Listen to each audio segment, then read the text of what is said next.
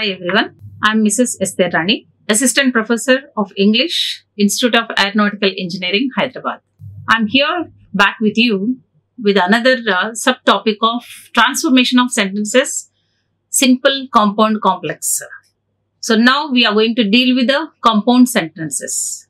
In the previous session, we have dealt with the simple sentence, clauses, phrases, simple sentence. So now we are going to deal with the compound sentences, which is another complex part of this module. So what is compound sentence? A compound sentence refers to a sentence made up of two independent clauses. In the previous session also, briefly we discussed about simple sentence, what is simple sentence, what is compound sentence, and what is complex sentence also. So here, now we'll deal with in detail with this compound sentence. A compound sentence again refers to a sentence which is made up of two independent clauses. Means two independent clauses which gives complete sense, complete sentence connected by another coordinating conjunction. Connected by another coordinating conjunction. Usually, what are coordinating conjunctions? We get a doubt.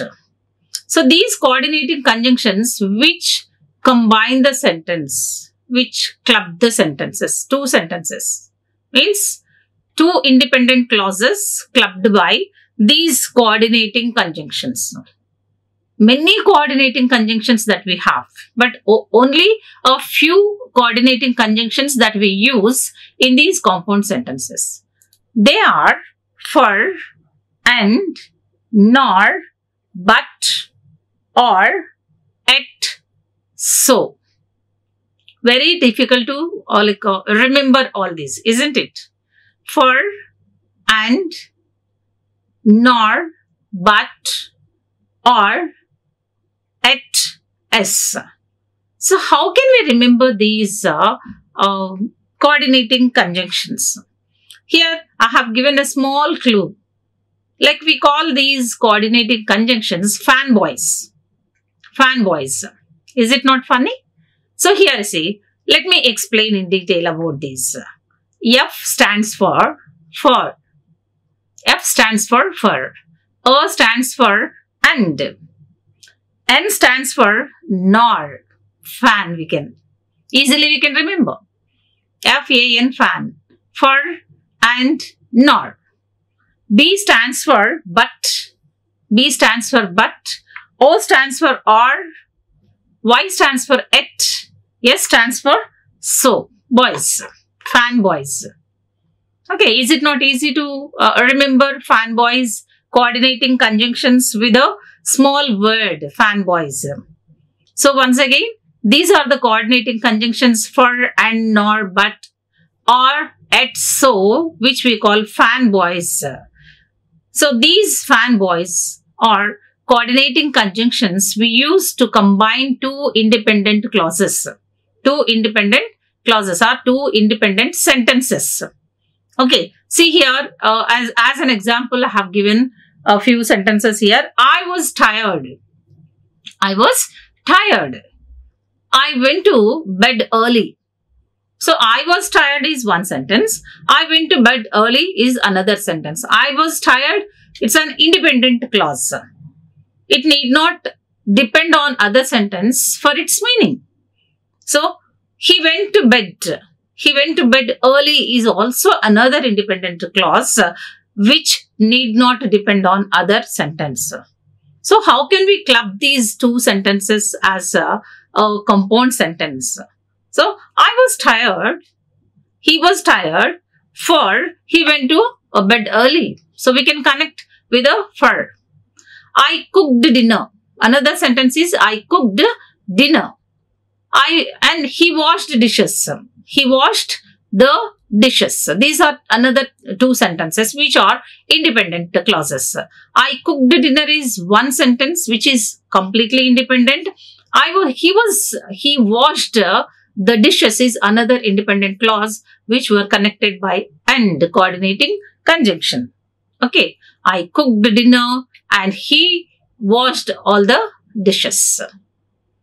Jane has a red car. Another example here. Jane has a red car, where we have subject, verb, predicate. We can say that subject and predicate.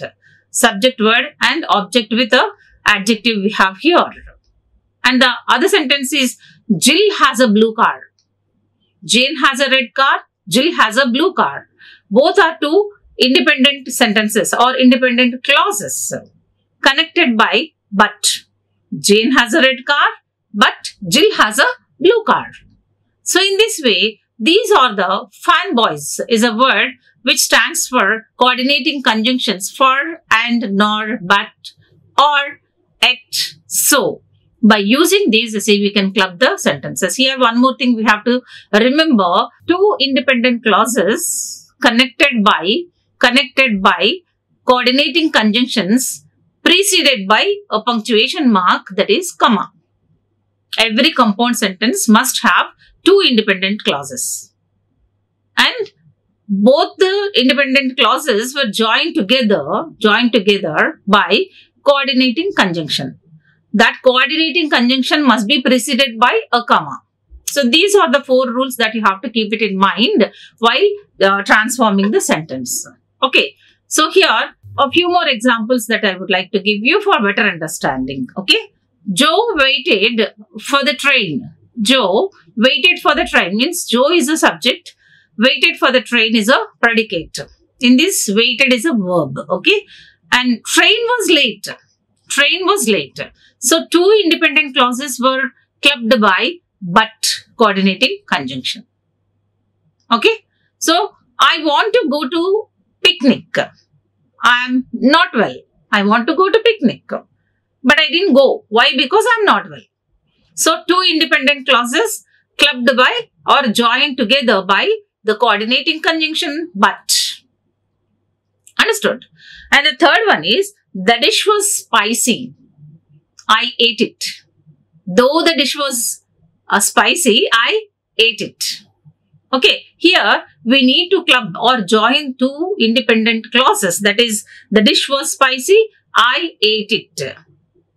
Both the independent clauses were joined by at, that is coordinating conjunction, preceded by a comma. Understand? So, in this way, by using coordinating conjunctions and placing punctuation mark, comma, before the coordinating conjunction, we can give compound sentence. We can frame a compound sentence. Here also, I drink green tea. Here I have given a picture in a slide. 2 independent clauses. One is, I drink green tea. They drink coffee. This is my choice, drinking green tea. And then their choice is they drink coffee. Both the sentences were joined together by coordinating conjunction but. But is preceded by a comma. So this is the method of joining 2 independent clauses. Okay. And now, see here, to transform a simple sentence into compound sentence. To transform, now we are talking about transformation of sentences from simple to compound. So while transforming a sentence from simple to compound, we need to follow a few rules. If we follow a few rules, then it will become easy for us to transform a sentence from simple to compound sentence. Right? So the first rule is, if the simple sentence is starting that a person is doing 2 things, one after the other. I don't want to make it very complicated. In a sentence, if we have 2 things done by a person, one after the other, okay, the compound sentence will mention in the first thing before the second thing and join them with a conjunction. See here, means here in the first sentence, coming home, she had lunch. Is the simple sentence. Coming home, she had lunch. Means first she came home. She had lunch. 2 simple sentences that we have. Okay. So these 2 simple sentences we are combining or joining with a coordinating conjunction and. Means V1 plus ing, verb plus ing form. If you have in a simple sentences, means when you have two sentences, two things done by a person, coming home is one sentence, had lunch is another sentence. If you have two sentences in that way, starting word must be V1 plus ing. If you have the starting word, beginning word, V1 plus ing, coming, going.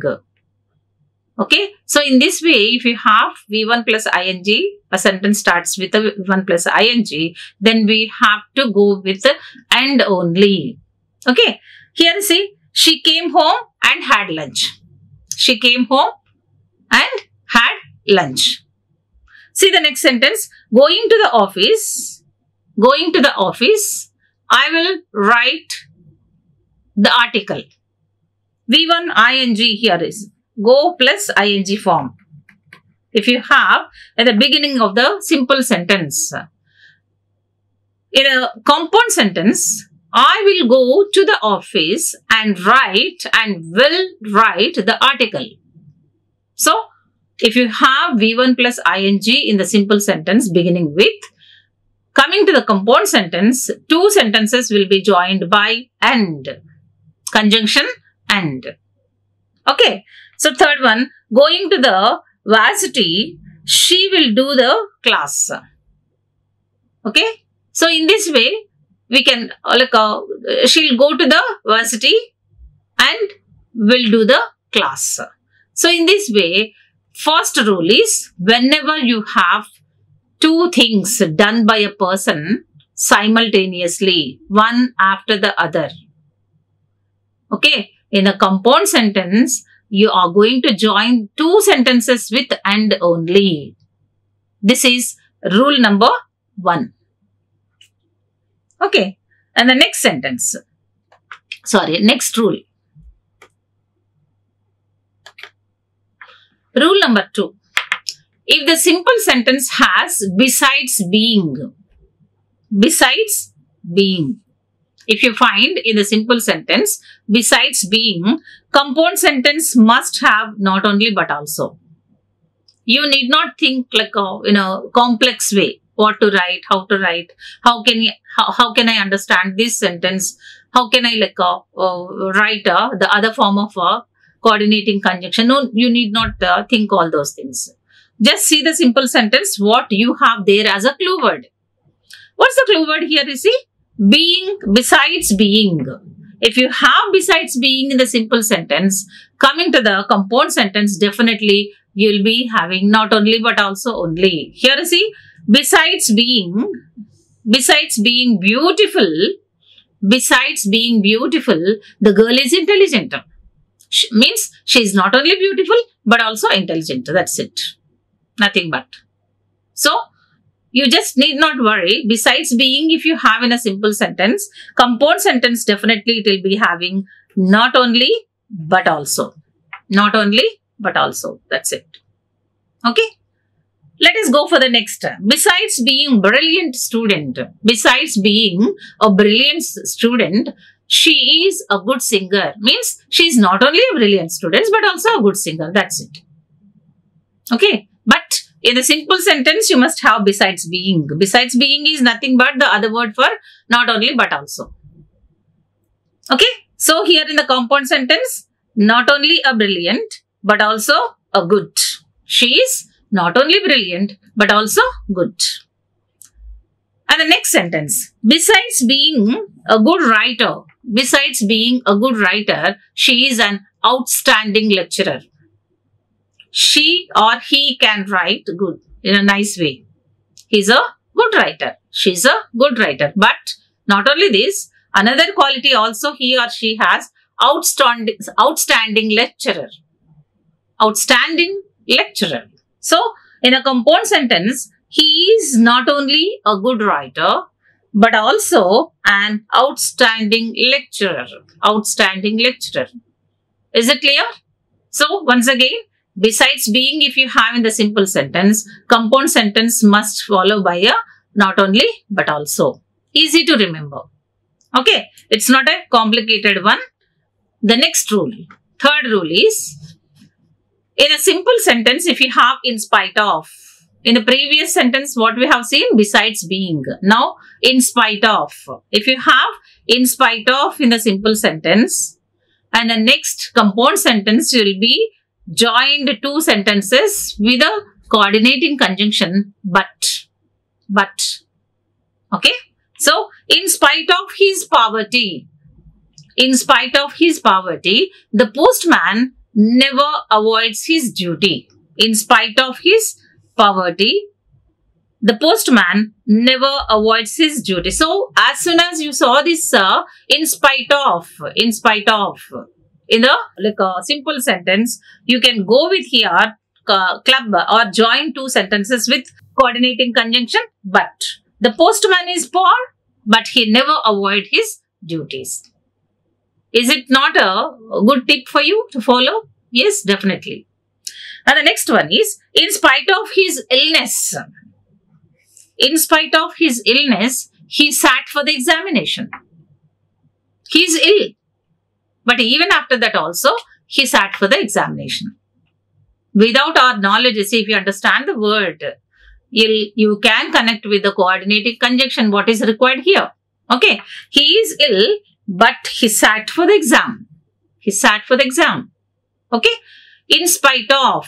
Once again, I want to give the clue as a third rule. In a simple sentence, if you find in spite of, then in the compound sentence, you can join two clauses with a but. Coordinating conjunction, but. Clear? Yes. Next one, rule number 4. In a simple sentence, if you have for, that is preposition, for having the result before it and the cause after, result first and cause next, then the compound sentence will contain conjunction the so or therefore. Bit hard to understand, no? Yes, I'll explain with the help of a example. Here you see, the boss praised him. Boss praised him for his hard work. So as a rule, what did I say? Having the result before and cause after. First result and then cause later. Here you see, the boss praised. Why? Because he did hard work. What is the reason? Here reason is hard work. Okay. A result is boss praised.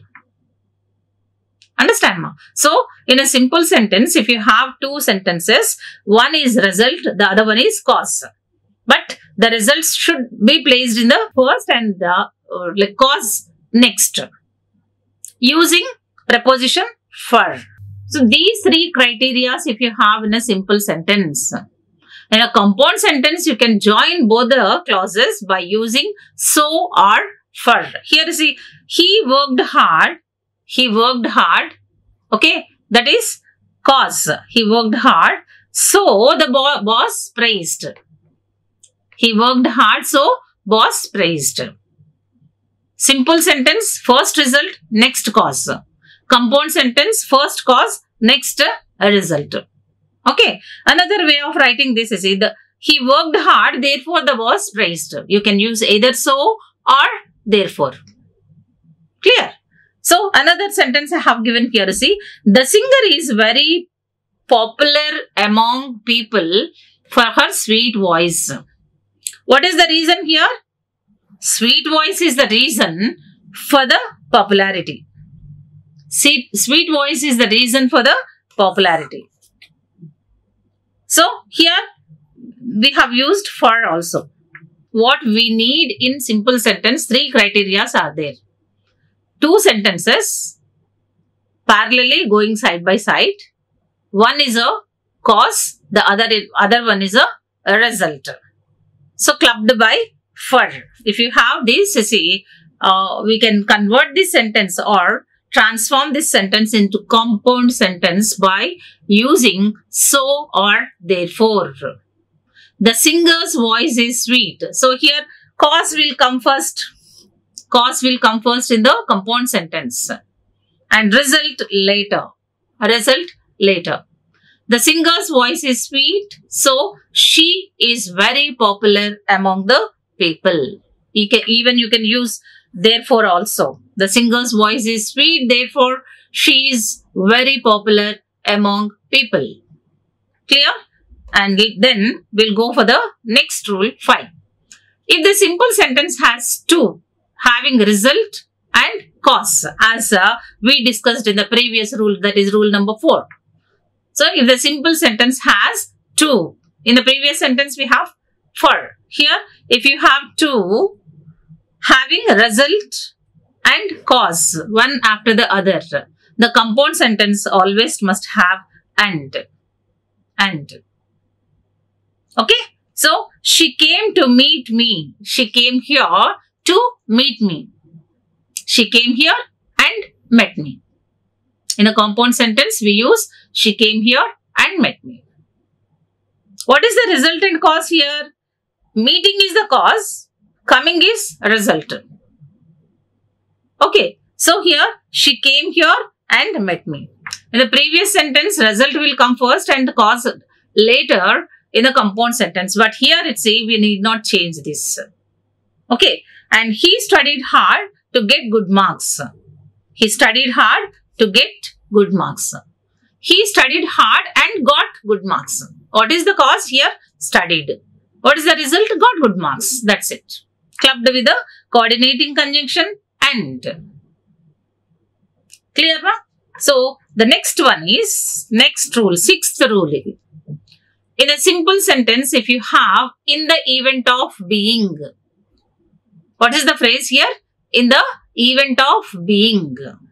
See here, if the simple sentence has in the event of being, the compound sentence will follow the structure like person must not be, means person means subject, must not be or must be positive, either positive or negative. Adjective, it should be followed by adjective, and then or otherwise, and then objective. Okay. With the help of the example, you can understand in a better way, I think. In the event of being late, so this must be there in the simple sentence. In the event of being late, you will not be allowed to participate in the meeting. In the event of being late, you will not be allowed to participate in the meeting. So here, while converting or transforming the sentence into compound sentence, you must not be late. You, here see, what did we discuss? A person must. A person means here, you, that is subject. You, followed by must not be late, adjective, must not be, and or otherwise. You must not be late, or you will not be allowed to participate in the meeting, or you must not be late, otherwise you will not be allowed to participate in the meeting. So in this way you can convert the sentence. See the next sentence. In the event of being lazy. In the event of being lazy, you will not be allowed on the team. You will not be allowed on the team. If you convert that, means in a simple sentence, if you have in the event of being, in the next sentence you can go with the or otherwise, preceded by subject, must not, adjective. Subject, must not, adjective. Okay. You is a subject here, must not, adjective is lazy. Okay. You must not be lazy. You must not be lazy, or otherwise, or you will not be allowed on the team. You must not be lazy, otherwise you will not be allowed on the team. Okay, so this is rule number 6. Means in a simple sentence, if you have in the event of, and the next compound sentence, subject, must not, adjective, or otherwise, and then objective. Clear? The next, see here, I have given, like as a part of classroom activity, I have given one exercise. Go through this exercise. Go through this exercise where you have to change. These are the simple sentences I have given. Because of the lack of time, I couldn't go with all these things. So each 10 sentences I have given here. Read each and every sentence carefully, keeping in mind all the rules that we have discussed. 7 rules we have discussed. All 7 rules, you just keep it in mind while converting the sentence or transforming the sentence from simple to a compound sentence. What are the coordinating conjunctions that we have to use? If you have being, what conjunction that you have to use? If you have in spite of, if you have to, if you have among in the simple sentence, if you have V1 ing in the simple sentence, if you have to in the simple sentence, if you have in the event of in the simple sentence, what coordinating conjunctions that we have to use while converting simple to compound sentence. Okay, children, here this will be possible if you do hard work on this. In the last session only I told you, this is a bit scary topic, confusing topic. Among all the grammar topics, among all transformation of sentences, many that we have, among all is a simple, compound, complex is very tough topic. Unless you work hard in this, unless you practice, you cannot do well. Even key also I have given here. After doing this, you can go through the key, verify your answers and be confident in this. Thank you very much for being with me till the end of this session. In the next session, we'll meet with another subtopic, complex sentences. Thank you one and all. All the best. Like, share and subscribe. Hit the bell icon for more updates.